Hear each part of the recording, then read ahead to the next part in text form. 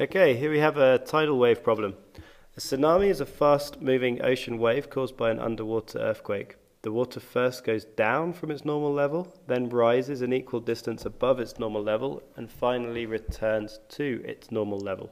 The period is about 15 minutes. So, suppose we have a tsunami with an amplitude of 10 meters approaching the pier at Honolulu, where the normal depth of the water is 9 meters. Okay, so first of all, let's try and build up a picture, and then we'll get a function for this. All right, so if I just very roughly, let's use this one actually. Let's just first start off with, right, so what we need is we need to be talking about 15 minutes. So this is easy enough to split up. 15, 7.5, and then in between there. We've got, if this is 0, then it says that normally we have a depth of water of 9 meters, but it tells us that the amplitude is 10 meters, so that means we're going to go up to 19 and actually down to -1. All right, so that means that it's actually, there's not going to be any water for a certain amount of time. All right, so now if I try and carefully draw this on, I'll do my best. We're going to start at the normal depth, so here, and we're going to go down to begin with, so down to about here, back to the normal depth, and then up to the highest point, 19 meters, and then back down to the normal depth. So our graph, very roughly and badly drawn, is going to look something like this. That's good enough a sketch for me to have a good picture of what I'm trying to do. All right, so I'm going to choose sine because I'm starting at the principal axis, and I'm going to choose negative sine, y equals negative sine, because I'm going to start by going down.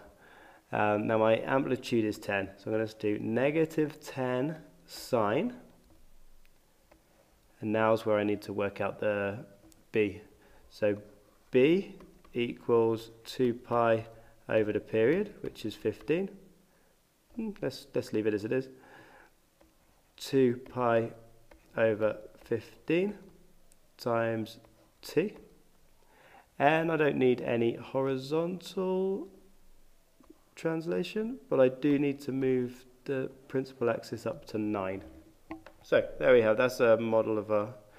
That's the function that we've got, where y is the height or the depth of the water. All right, so we're going to use that to model a time after 2, 4, and 12 minutes. So let's go in here, and let's make this, so we need to do -10 sine, we've got 2 over 15, and we need to add 9. Okay, there we go. So let's zoom in a bit. We only need to see the first 15 minutes, really. That's all we were asked to. Right, so there's our graph. So the first thing it said was what's happening after 2 minutes. So if I go 2 minutes in here, I get 1.569. The next one was after 4 minutes. Let's just go along to 4 minutes. What's happening? Right, 4 minutes, the depth of water is 0. So anything negative is going to be 0 water. It's the tsunami's taken all the water away. There's no water underneath the pier at that point. Okay, back over here. What's the next one? 12 minutes. Okay, so after 12 minutes, we are here we are. So 18.511 meters is the depth of the water. So this is very near the top of the tsunami. The tsunami's going right over the pier at this point. According to your model, what will be the minimum depth the water can be? Well, we just answered that one. That was 0, and actually we just talked about that as well. And then C, what should someone do if they notice the sea level dropping quickly? Well, I'll let you have a think about that one.